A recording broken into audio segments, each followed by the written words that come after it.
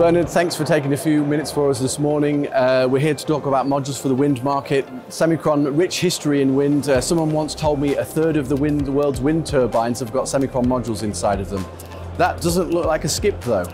No, this is not a skip module. Today we are talking about three-level topologies for wind turbines. Okay.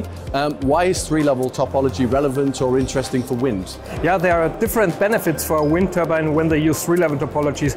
The one is you can increase the voltage of the wind turbine, and another one is you also can increase the efficiency of the wind turbine.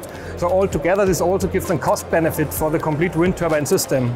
Okay, but doesn't three-level mean that we're going to need more modules though? No, that doesn't mean you need more modules. As you can increase the voltage, then you can also work with the same number of modules. For example, a 1.5 megawatt stack now needs 2 modules in parallel, and with the three-level topology you can also do this with 2 of our new SEMITRANS 10 MLI modules.